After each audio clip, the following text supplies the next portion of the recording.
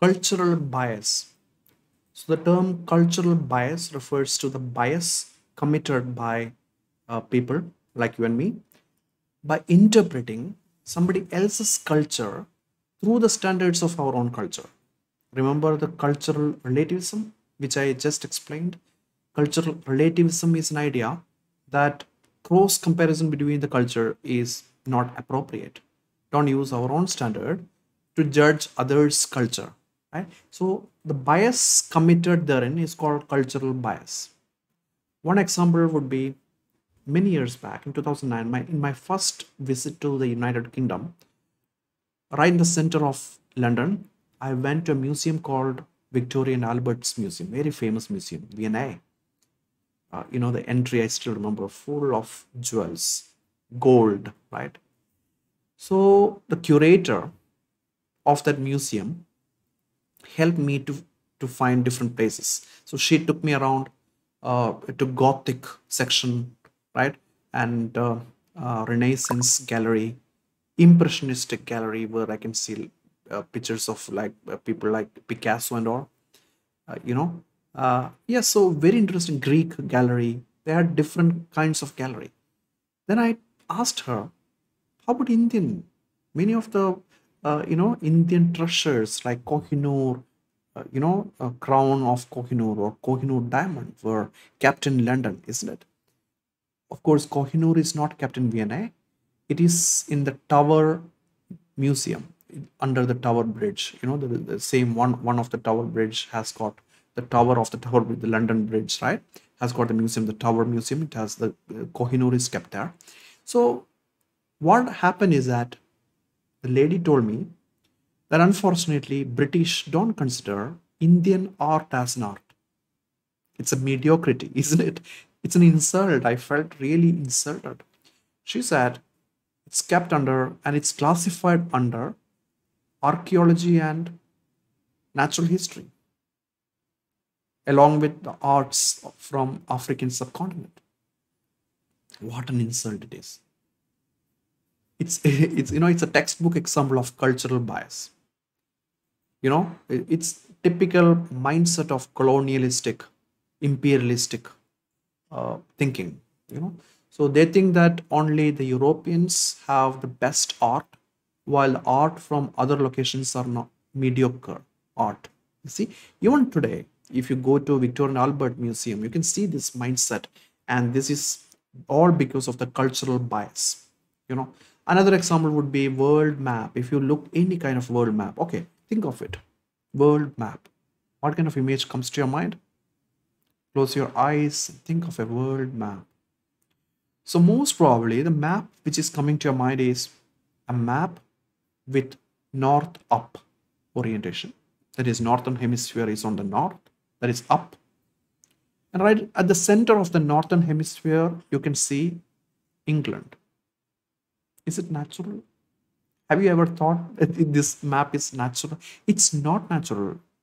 It is basically a map devised by the British imperialist to highlight, to underscore their power. They're very powerful people. So this world map was popular during the European imperialism of 17th century onwards. So that is what the North as powerful is everywhere. It's very common. For example, if I ask you about a typical organizational hierarchy, the power chart of an organization, for example, here in a university system, the top part is going to be vice chancellor, then deans, then professors, then associate and assistant, and finally non-teaching staff. Entry level worker is going to be the bottom, while the person with maximum power is going to be on top. So the north is typically associated with power, even in chimpanzee. Please check out my book Life Skills for an in-depth coverage of this topic. So the north as powerful, you know so that mindset, because of that, they want to emphasize, the imperialists want to emphasize, and that is the reason why north up world map became super popular around the world. And plus the Britain at the center of the map, center of the north, you know But actually, what if I twist that map south up? Is it correct? You might think, oh, south up world map is nonsense. It is highly inaccurate. But friends, it is as accurate as north up world map. So south up means the inverted map in which the on the topmost continent would be Antarctica, while just bottom would be Arctic. It's as accurate as the north up. You know why? You go to the space, like if you are in the International Space Station, the orientation of the earth randomly changes as they drift up. you know so it's sometime it is the north is up, sometime north, or the Arctic is not really on the up, it becomes on the left side, right side, or the inverted Arctic could be right at the bottom and Antarctic could be on the top. So there is nothing like north or south if you're observing the earth from the space. Yes. So there is yet another projection, not just the Cartesian projection. So projection is that one way to convert this kind of the world, right? It's a globe. It's a typical globe, the world globe, right? So this is accurate. The maximum accurate depiction is this three-dimensional globe. So if you want to actually project this one into a two-dimensional space, you need to do some kind of projection, right? Cartesian projection is a standard projection. Now there is yet another projection called Dymaxion projection. So it's by the Buckminster Fuller. You might know the C60, right? Carbon 60. Fuller the molecule is named after Fuller. So Fuller is an American scientist who he's a designer and he's a polymath actually. So he made this projection to get rid of this bias. Of course, south up is actually equally good projection. Dymaxion projection is also a very nice projection.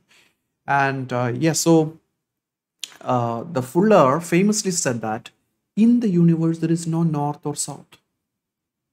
There is not even up or down. So all in the universe is just in and out. What is this? In and out? Into a gravitational field and out of it. Only that is real. All the rest is bias. So the gist of this talk is that whenever you come across anything, just question yourself, is it because of the bias? Is there any cultural bias involved?